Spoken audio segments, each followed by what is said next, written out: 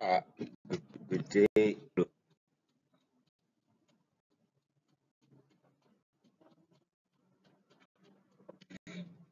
Good day, all of you. Today I'm going to be teaching about proteins, bio 111 lecture 14 proteins. We're supposed to have a lesson in the morning, but we are unable to have a lesson. So at first we say that there are four organic molecules, which are carbohydrates, proteins, lipids, and nucleic acids. We say that these are the building blocks of lives. Uh, in this lecture of proteins,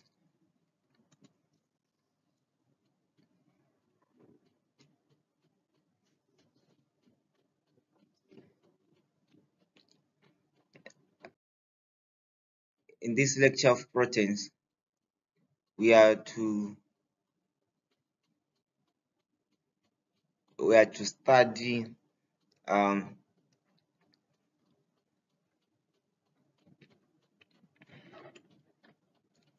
okay. As you can see, the representation of a human body. Um, Inside the human body, like there is inside the human body, water takes up 70%. The macromolecules takes up this percentage, and the ions and molecules takes up this percentage. From these macromolecules, which we are studying, we can see that proteins they take up the larger portion. So in other words, we can say uh, that the relative proportion of the macro molecules in a human body, uh, you will see that proteins they occupies a lot of space as compared to other macromolecules. So proteins are large. Proteins are large. They are complex molecules. Complex are large and complex molecules. We can say that they are made up of monomers, uh, smaller units called the amino acids. If you can reflect back to carbohydrates, you said that carbohydrates are made up of saccharides, and proteins are made up of amino acids, which are attached to one another in chains. The same principle is going to continue applying. That if you have a amino acid here linking to another amino acid, linking to another amino acid, you are going to form a protein. The amino acids are basic building blocks of proteins, or theirs are the monomers of proteins. Same applies to the saccharides, which are monomers of the carbohydrates, which are monomers of the carbohydrate. The proteins are required for the structure, function, and regulation of body tissues and organs. You might, if you might remember this, you guys were learning in high school that proteins are being needed to repair tissues for growth, actually, because growth starts by repairing of tissues and also the replications of cells.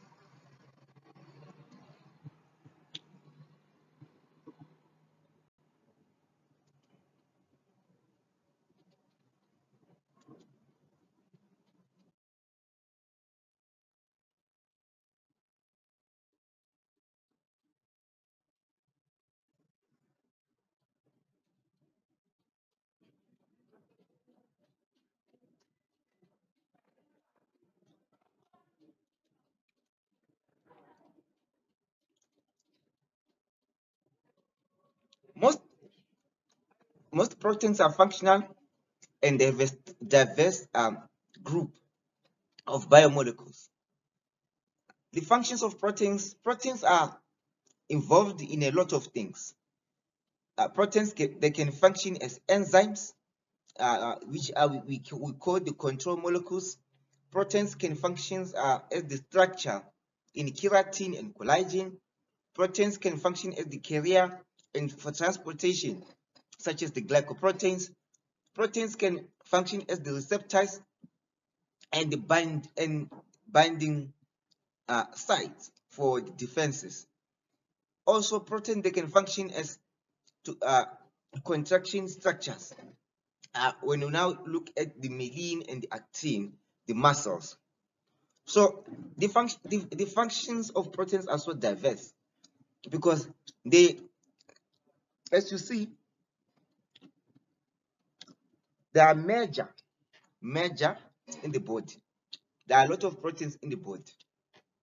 They are ranging from enzymes, from muscles, ranging from carrier proteins. They are also ranging from what? From receptors and binding sites. Hormones are also proteins. It means we can say that the other function of a protein is to signal. And most proteins we see them in what? In storage. Proteins are in bean seeds.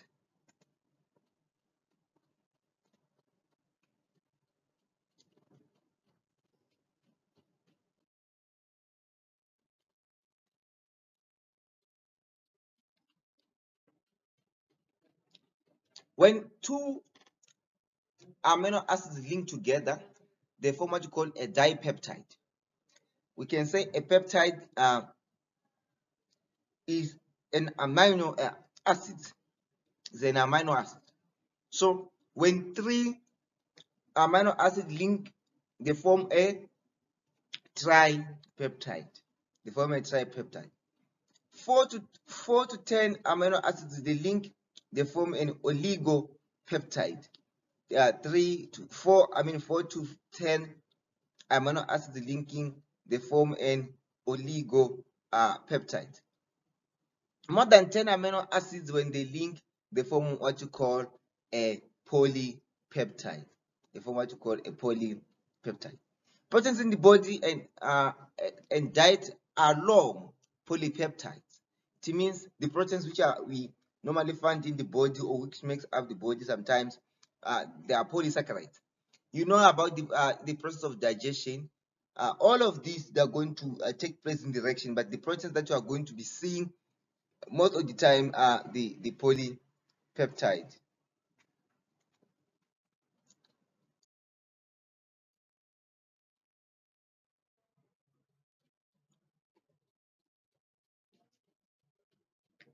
Polypeptides are long chains of amino acids.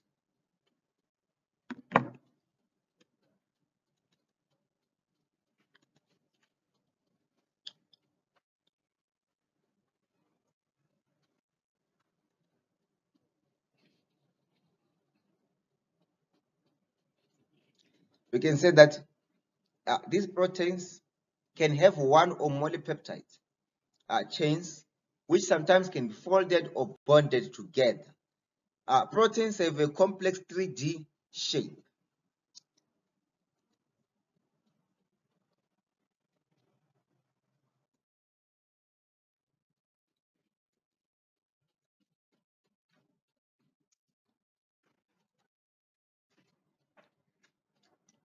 The chemical structures of proteins. Proteins they exist in 4 structures, which are the primary structure, the secondary structure, the tertiary structure, and also the quaternary structure. So the primary structure of proteins is its sequence of amino acids. Whenever they're still uh, in a single peptide chain, or can we say a strand, we can say that they're existing in a primary structure. So the sequence of amino acids is determined by the DNA. So in this sequence of the primary structure, a slight change that can happen in the sequence can affect the structure and the function. So this sequence of the primary structure is going to determine the what? The sequence of the second of the secondary structure, because uh, they are going there's a way in which they link. There's a way that they link, as a result affecting their folding. You can see you can see the example of a primary structure there. So we can say that the proteins have what you call an amino group there, and also what you call the carboxylic group. This is now the amino acids, bo lysine, bo glycine, bo alanine. So you see that there are 20 amino acids, and most of them you find them in primary structure. And there is a way there is a way that they link, meaning that whatever they link, however they link is going to affect the secondary structure.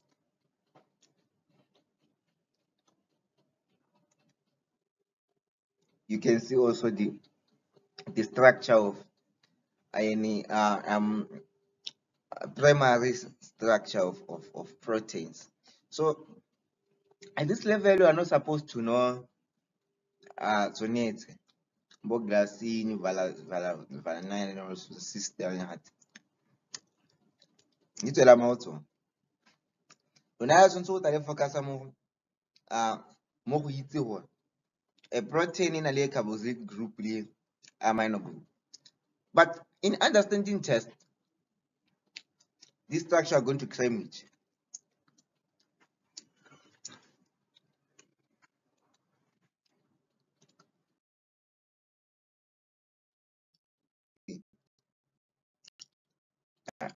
The first structure there is a primary structure, this one.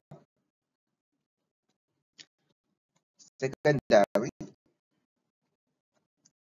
tertiary, and quaternary.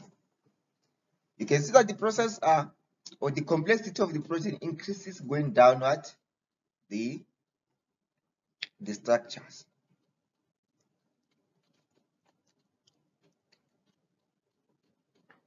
So in the primary structure, you can say that proteins will be assembly.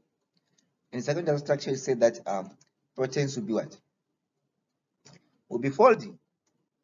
In the tertiary structure, you say that proteins will be packing. In the quaternary structure, you say proteins will be what? Interactions of what? Of the proteins.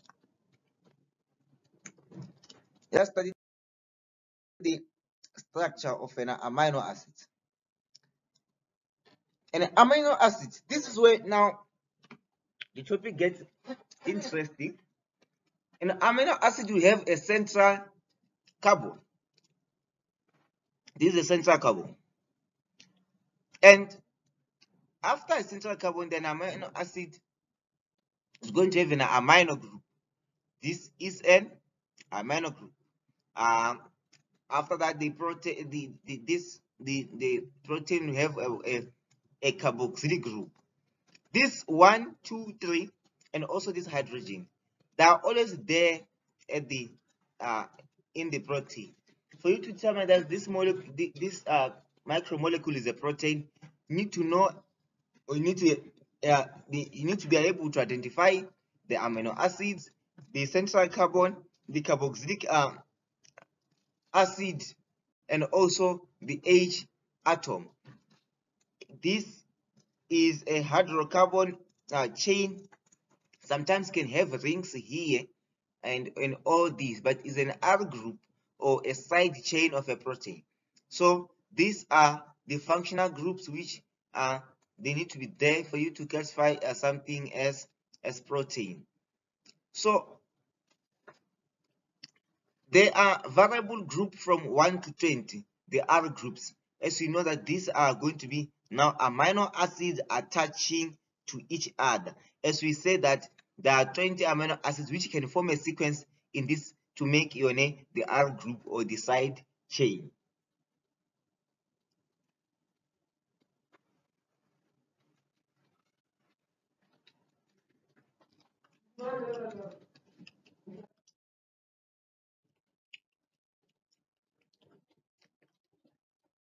So let us look at an example of some specific amino acids, and you need to be able to name them. That okay, this is a generic amino acid. This is a resemblance of what an amino acid should have. Should have one of the 20 unique side groups, an amino group, and a H, a central carbon, and also a carboxylic group. So glycine is the simplest amino acid that is there, and most of the time we'll be drawing glycine. You need to be in a position to know how to draw glycine. You need to be in a position to know how to draw an phenylalanine. Phenyl means this is a sort of a phenol there, which I mean sorry, a ring. So that's what we call it, is a phenyl, a alanine.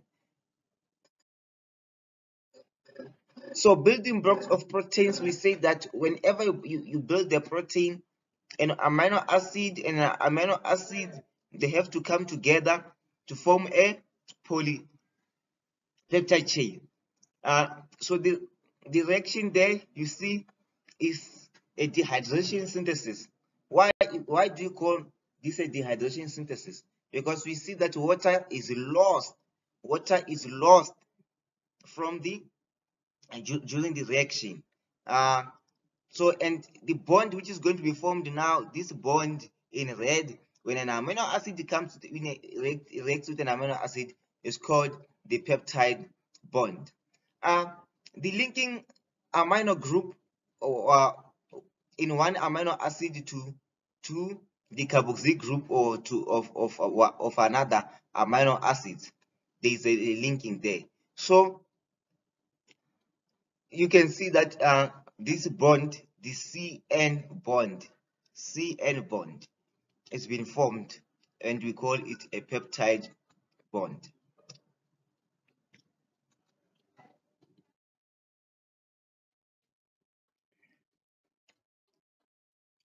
We can say that a polypeptide will have the N terminal, which the N terminal is going to be called the amino end, and also the carboxylic end, which is a C terminus. C terminus.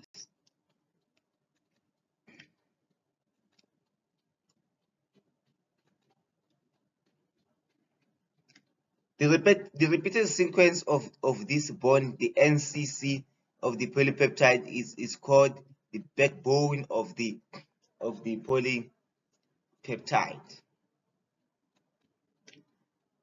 So you guys need to go and study further on this. So this was supposed to be our lesson, which I missed. I hope you guys were ready. You just use this as a reference, and I think you now appreciate the work faster.